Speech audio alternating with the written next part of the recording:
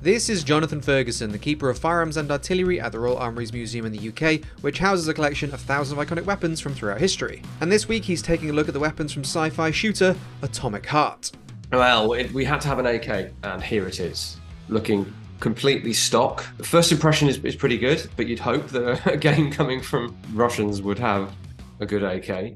Let us know what other games or guns you'd like to see Jonathan break down, and make sure to subscribe for more of this kind of content on the channel, including Loadout, which takes an in-depth look at the most iconic firearms in gaming. Right, let's take a look at the weapons from Atomic Heart.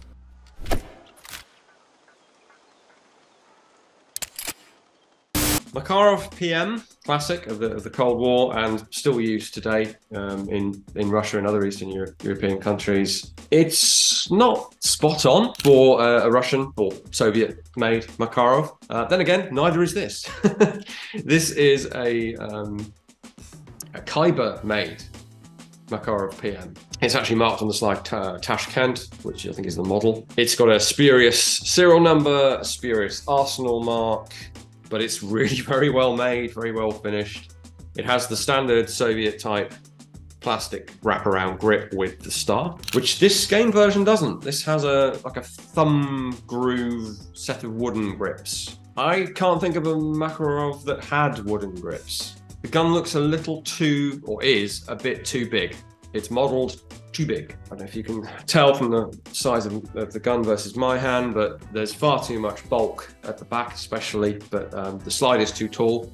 Another issue is, so the real Makarov has a heel release, as it's known. It's in the heel of the grip, which is really quite awkward. You have to push it to the rear to then be able to pull out the magazine. Now, the real magazines do have these long witness holes in the sides, and the magazines as depicted don't have them in necessarily the same place, but it's close enough. The problem with that is you cannot do the what's become known as the John Wick flick, where you press the magazine release and flick out the gun and use gravity, inertia, whatever, to send the empty magazine away to then present the gun for the fresh one.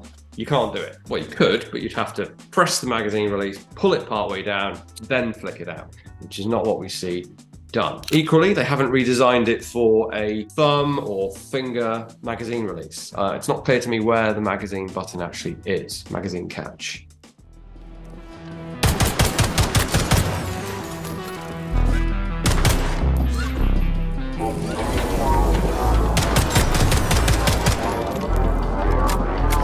Oh dear, I thought I was looking at gameplay where we'd switched to another weapon for some reason, but no, this is in fact the upgraded Makarov, and it has, let's start with the positives. It has the traditional plastic grip wraparound. It even has the separate steel lanyard on it, so that's pretty good. The rest of it, yeah, not a fan. We've somehow replaced the whole, well, part of the frame and all of the slide and barrel assembly with something more like a machine pistol design. I mean, the upgrade to the Makarov PM, as far as I'm concerned, is a Stechkin, a real gun. Full auto, Makarov kind of design cues, but bigger and more powerful and very interesting and historical. This is kind of fish nor fowl. It has the additional upgrades that the game has as part of its economy, as it were. And to be fair, I guess to incorporate that, they've had to they've just had to change the architecture of the gun. I'm not sure what's going on with the magazine. That's obviously extended, but also changed in design. And there's something hanging off the back where, in reality, the magazine release catch lives.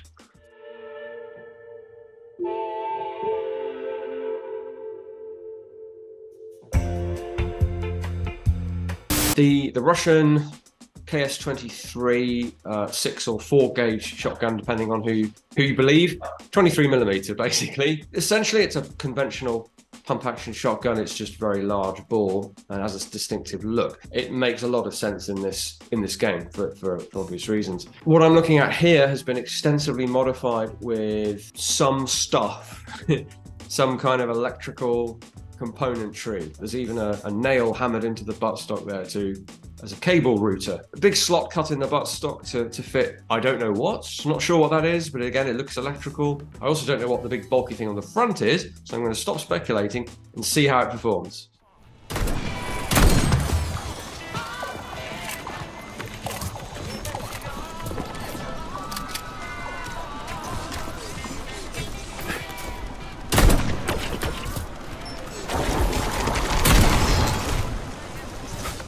So I did identify the attachment point port thing correctly. Not a huge achievement, but nonetheless. And there are these vials of some sort of goo of different types, but for different additional effects that you can attach. I suppose I'm not a massive fan of building similar effects into the gun that make it more of a fantasy thing, but some people I'm sure are going to enjoy the combination of real technology with weird stuff. I like the idea of legacy weapons that get upgraded in some way. I like that to make some technological and mechanical sense, more so than what we have here. Because by and large, this is behaving just like the gigantic pump action shotgun that it is. The other modification that's been done here, this is somehow turning a pump action into a semi-automatic. The idea that you can attach something to an in-game weapon and it just completely changes the mechanical properties of that object. Obviously that jams in my brain slightly. You're free to overlook it and welcome to do so, but it's always going to irk me in the back of my brain. Get in line, you sons of bitches.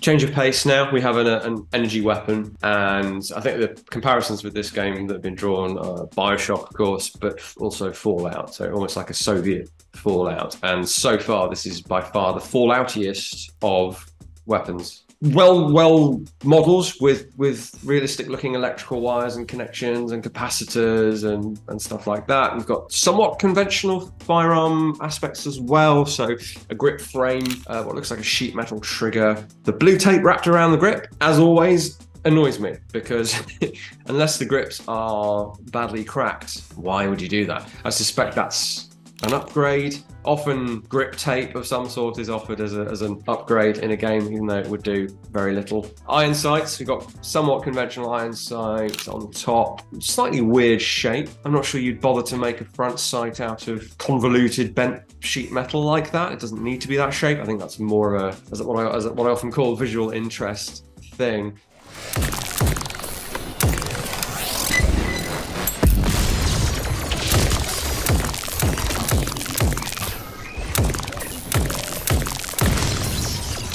Right, so I think I effectively misspoke calling this directed energy, because although it does use electrical power, the main attack is this physical material. It appears to be electrically charged, so it's directing energy as a weapon, but it's not pure energy that it's projecting, if that makes sense. We've got some sort of projectile that has an electrical current. Seems pretty implausible. Never mind the idea of super compact energy weapons anyway, although there appears to be, so what's built into the gun, I think, is a set of capacitors rather than batteries, because you seem to be, or maybe rechargeable batteries, because you seem to be charging this weapon from your own transhuman implants or something. There's some interesting stuff going on here. I haven't fully wrapped my head around it. And then a second attack with this modified version with the flaps on the front is like an EMP blast kind of thing, but EMP is just energy. It will burn out circuitry, blow up things like capacitors probably. But this seems more physically destructive than that, if that makes sense.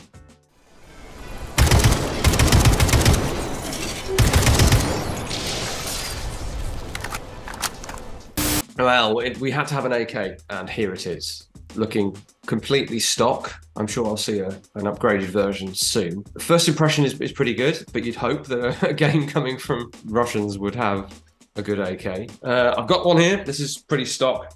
AKM 1974. A little bit older than me. Something I did notice, the beauty of having access to this amazing collection is you can just pick it up and compare it at exactly the same angle and relative distance from your face as it is in the game. And when I do that, I see that the barrel and gas tube from the front of the handguards is too short. In theory, that means in profile view, the whole thing would actually be a bit too short. It's probably an in-game field of view perspective foreshortening thing. The actual model is probably not wrong, but it looks wrong when I hold it in the same way in front of my face. There's more barrel and more gas tube here than there is on the model version. I don't know if it's my speakers, but this doesn't quite sound like an AK to me, and it's maybe a bit slow and chugging. I think the firing rate should be a little bit higher than that.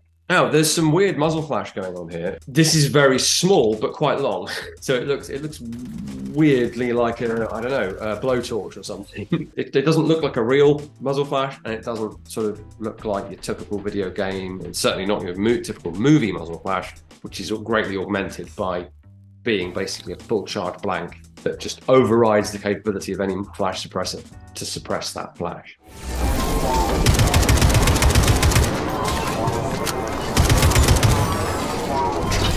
I almost missed that. I was focusing on the magic hand, but with one hand off the gun, firing with one hand, somehow we've got the old fudge the reload thing where it's kind of just out of camera shot and magazine off, magazine on, yeah, and probably you'd have to rack the charging handle as well if it's empty, and it's back up and ready to go. All without, it's like, look, Ma, no hands. It's, look, Ma, one hand. Needless to say, that's been fudged for gameplay reasons, because if you just always ran out of ammo and couldn't reload, well, I don't know. Personally, I'd rather have that and just be reliant on your magical powers until such time as you can reload the gun normally.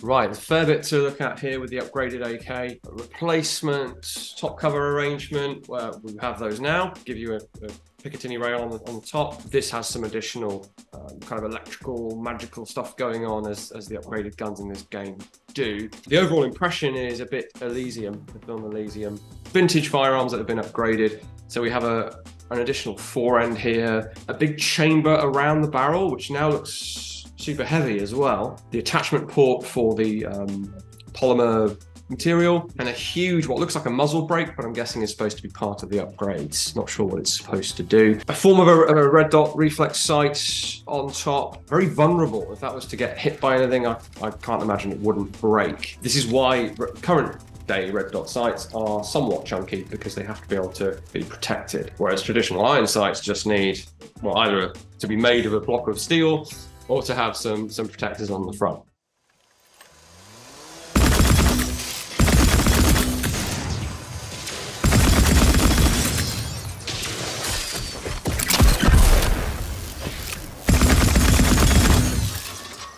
Something not very real world, of course. Quite a strange rear end on this thing.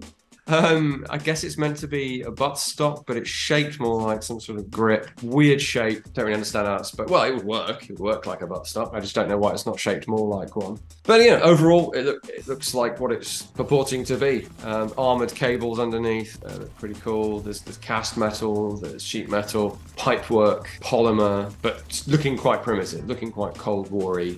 I guess that's meant to be a sight system on the left side. Looks more like an optician's bit of equipment. I will say I like the amount of stuff that's moving and interacting with itself on the gun. It's hard to do. I think it's hard to do with energy type super high tech weapons that we have no idea how they would work, or even if they could work, but you still have to make it look and feel like they are working. So they're little cylinders that sort of screw in and out on it, or they react, they come in to fire a shot, and so they sort of screw all the way in slowly for one big powerful shot, and then yeah. So those and the way the muzzle device works, it does feel like something that's actually firing.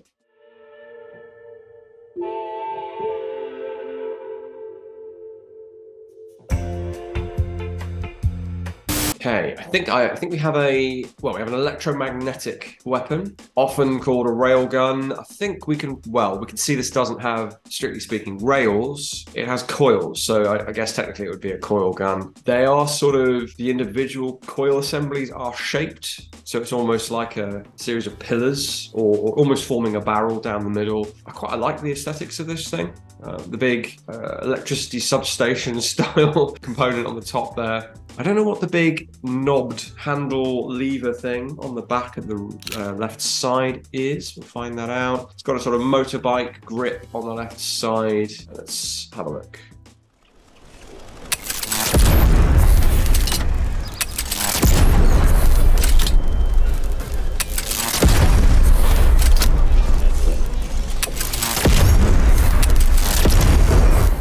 Right, this seems more effective than some of the other weapons I've seen so far. A couple of hits maybe to take out one of these robots, and it sort of seems to sort of disintegrate them in a sort of low-key way. They sort of gently float away on the breeze, like Thanos has snapped them or something. This is presented as a sort of coil gun. In reality, those things accelerate a physical projectile to very high velocities and achieve damage and penetration that way. Like a lot of sci-fi railguns, video game or otherwise, this is more of an energy weapon. So it's sort of charging up a blast of energy down the coils, and then it shoots down the end. So almost mistaking what coil and railguns actually are, this is more of a directed energy weapon.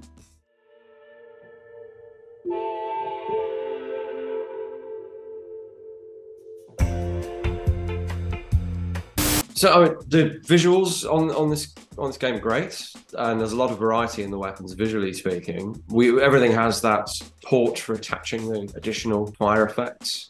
Even this, which appears like it looks like it's going to be some sort of a rocket launcher or a coilless weapon or something. It looks like we've got 3 barrels within this tube. I'm not sure what the big circular hoops are all about. I'm not sure how you're going to shoulder this thing. There's a sort of RPG 7 style vertical grip, weird sighting system. Let's have a look.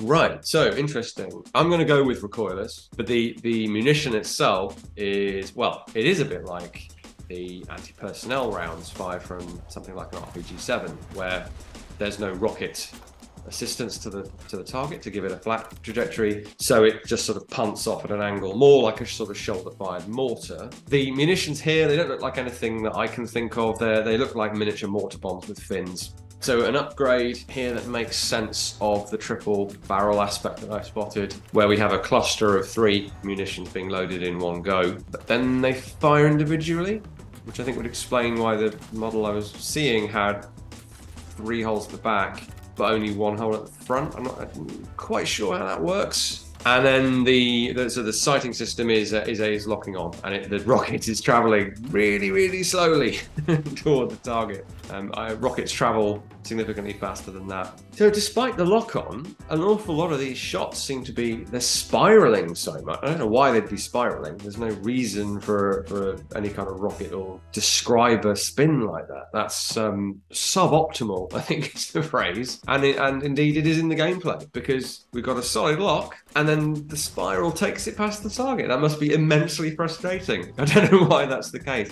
It kind of looks cool, but I think if you're going to have the visual effect of it doing it, you shouldn't really cheat the player by having them miss.